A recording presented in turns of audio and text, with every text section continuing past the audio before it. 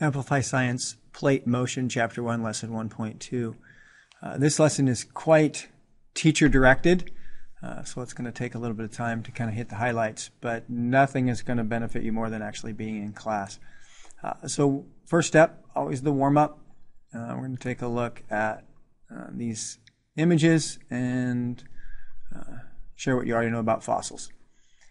Then we move on to the teacher step, in which we watch the video on paleontologist.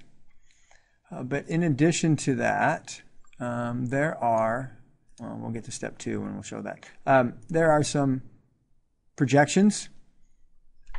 There's an introductory message from the fictional Dr. Moraga at the fictional museum in West Namibia. But everything else about this is true, other than, again, the doctor and where they work.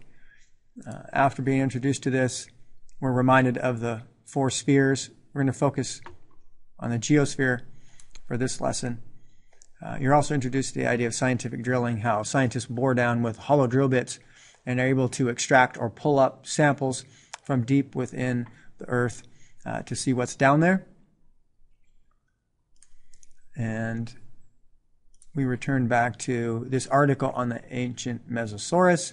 I read this aloud as all of you make any annotations in the article as we learn more about the Mesosaurus, when it lived, where it lived, focusing heavily on in the map where these things are found. We pop over to exploring cross sections. You at your table groups are going to examine 4 different cross sections, 1 per person, and discuss what was discovered in those areas.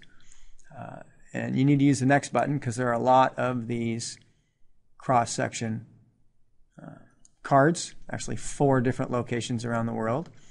And you examine each of those and discuss what they have in common.